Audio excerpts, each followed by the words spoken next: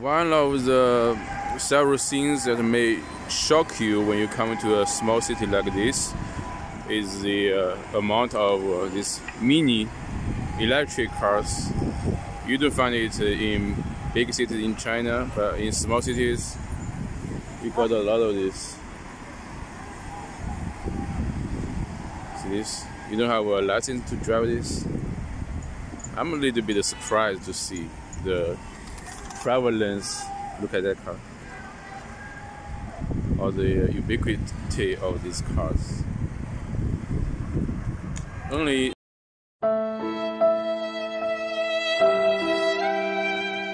use in small places. You don't have a strong enforcement of the law. You have cars like this. Also, you have a lot of electric cars. It's regular one. Look at that one. Look how small that car is. Compared with just a regular sized sedan.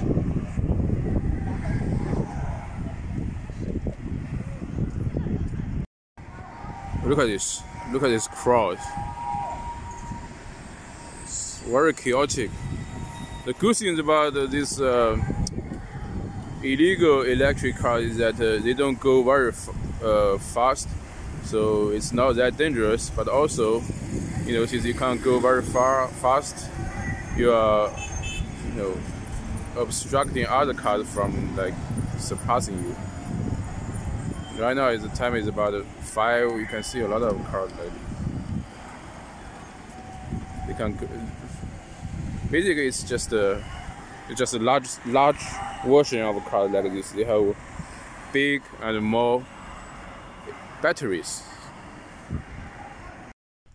This is like a typical new energy car, we call it, or Dingtao, electric car. You don't have to have a license to drive it. You don't need a plate. This car doesn't have a plate, but you can't drive it, on the highway or national road. You can only drive in small places like a local country. It has the feature of just a regular car. I can show you. It's a little bit dirty. But all the things a car should have: a steering wheel, blinker. It doesn't have an air conditioner. This is like emergency, to show you the emergency. You have a radio, just three gears: reverse, neutral, drive. It can go as far as 100 kilometers if it's new, but right now this car could go 50 kilometers. You see this? But if it was in the large city, the traffic police will stop. But because it's a small area, a small town, a small county, so you don't have to worry about the police stopping you. And since it's electric car, it has a charging port. Where is it? It takes about 8 hours to charge from 0. I see a lot of this brand reading.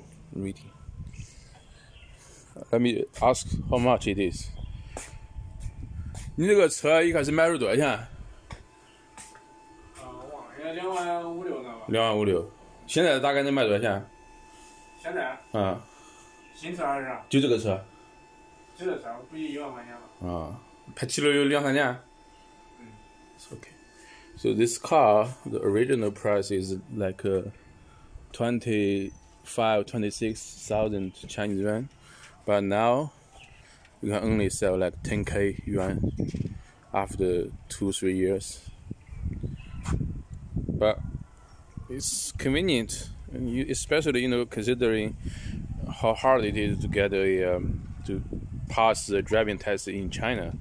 A lot of people just buy cars like this, and also it's cheap. And yes, it's cheap. Not everybody can afford Benz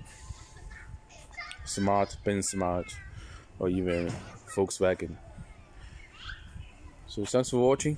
I'm out.